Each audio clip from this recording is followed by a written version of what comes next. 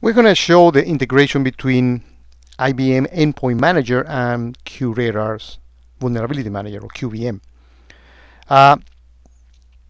So IEM is well known to be very capable of allowing you to patch and find out what needs to be patched into thousands and thousands of endpoints. But one important thing that we get now is that we have the capability of bringing all that intelligence, all those vulnerabilities that has been found. So the first thing that we can do is actually have those being provided into QRadar as if they were be another scanner. So all those vulnerabilities QRadar now gets to know about by virtue of getting that feed from QB, and I'm going to show actually how easy that is to configure. Well, also one thing that you get actually regardless of whether you have IBM Endpoint Manager or not, is that QRadar gets an automatic feed of everything that is, and I'm going to use that term, patchable by IBM Endpoint Manager. Again, regardless of whether you have the product. So it's easy for you to actually perform a search and say, well, out of all my vulnerabilities, which of them can be actually fixed by Endpoint Manager, regardless of whether it was Endpoint Manager the one that found it, or whether it was a network scanner the one that actually did find them.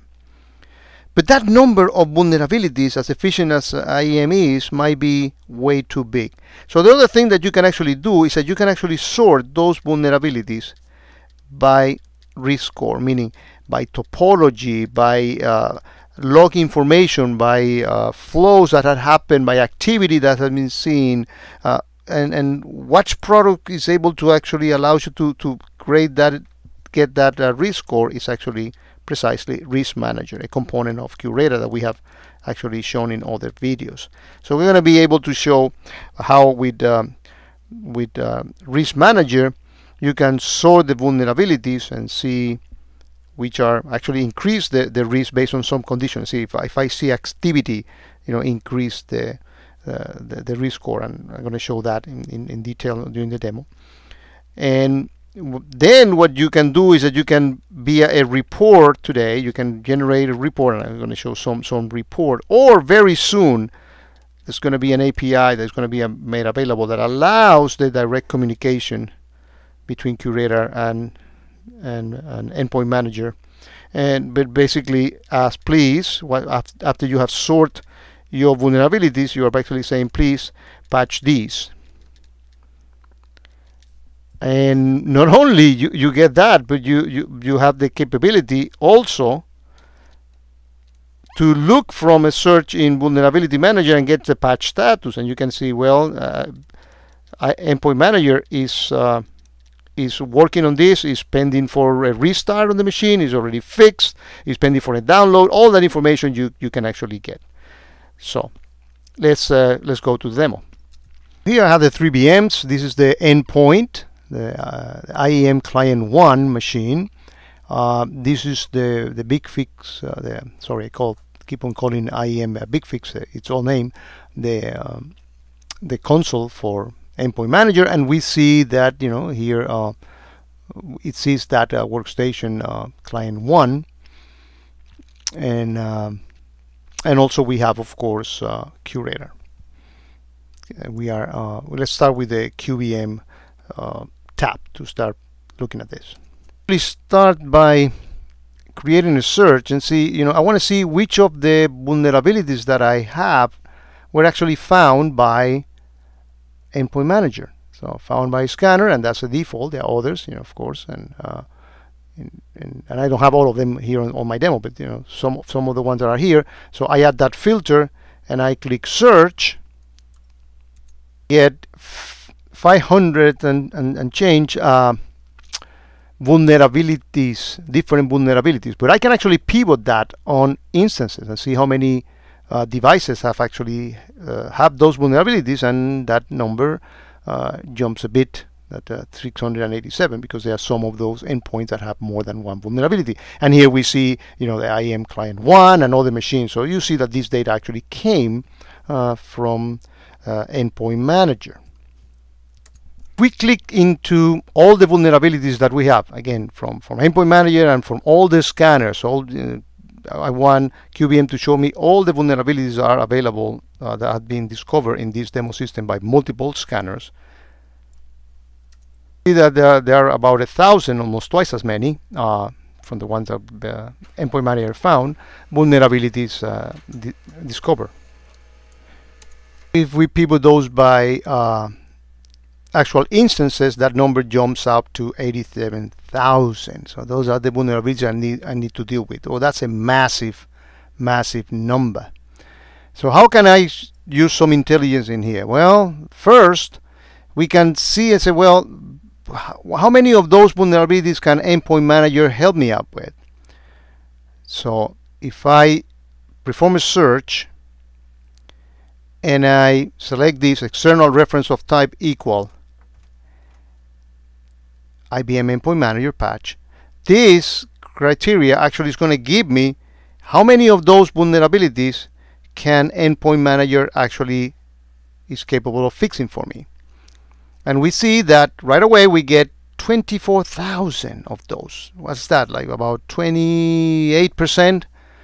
28% of those vulnerabilities BigFix can actually remediate for me. In fact, I actually saved that as a search. That is this search here called patchable by IEM that we're going to be using later for the prioritization. Number of 24,000 is too big. I want to do some smart prioritization in here. So I go to the risk manager tab, and in here I have this policy created. Let me actually show you what did I put in here. I put if any one of these IPs that the instance host that Endpoint Manager can fix, if anyone has been talking, there's been some communication, please let me know about it. But I can be more sophisticated on the searches. I can put if they are in a reference set, smart list that QRadar use. I have shown in all the videos. If it's talking to a remote network, if it's talking to some geographic network that I'm interested, if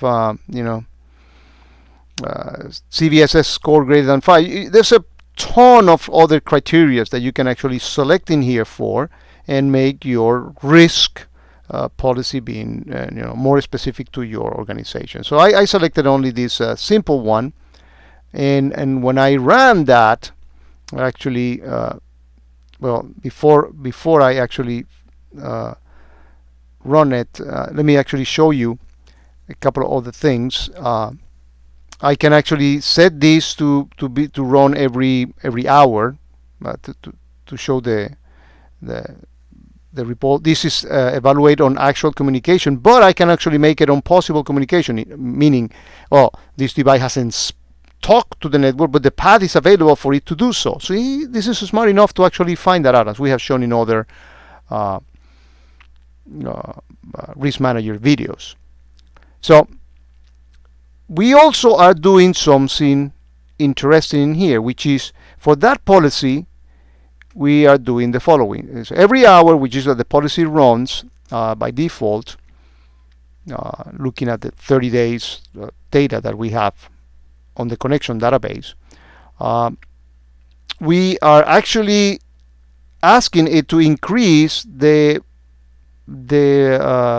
risk score, which is also another name for the vulnerability score here. The risk score gets increased 500% if that vulnerability, if that criteria actually is met, which is been talking to the network.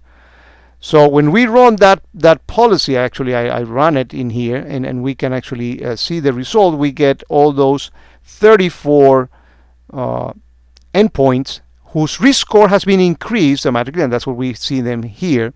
And that might be the ones that I want to actually begin to work with. And how do I show those? Well, we can actually produce reports. Like, let me show you how I build these simple reports. It's basically one pane, and it's a type of vulnerabilities, and in here I define, group by asset patch and by risk score. And if we run that particular report, we get that list of items. IBM Client 1 has 142 vulnerabilities, and here are the first 50 of those. Other report can be a little bit more sophisticated, like I have the asset and I have the vulnerability count of them and the risk score. I mean, you can produce a report if you want, and again, pretty soon you're going to be able to send this information via an API to Endpoint Manager to have those automatically fixed. But the other thing that you can actually do is that you can actually see what's the status of the vulnerabilities, and you can actually create a search that should be here. Patch status equals to, and you can say pending download, fixed. Let me actually look for the ones that are actually fixed. Oh, it was already there, and I go ahead and execute the search. I click twice on that filter. If I click search, I get these 84 vulnerabilities are already being applied by BigFix. So you see how this integration works. And let me actually show you how easy it is to do this integration. You need to do only two things. One is to go into your admin tab, and on the vulnerability component, you need to specify, what's the IP address. In this case, is the IEM is on the same network, and it's the 100. Put the username and the password, and that's all you need to do. Now you are able to get all that vulnerability data from BigFix. And in order to know what has been patched, what has been, get the logs from it, well, you go into the log sources, and actually we created an entry for Endpoint Manager, which allows us to get the log information from it.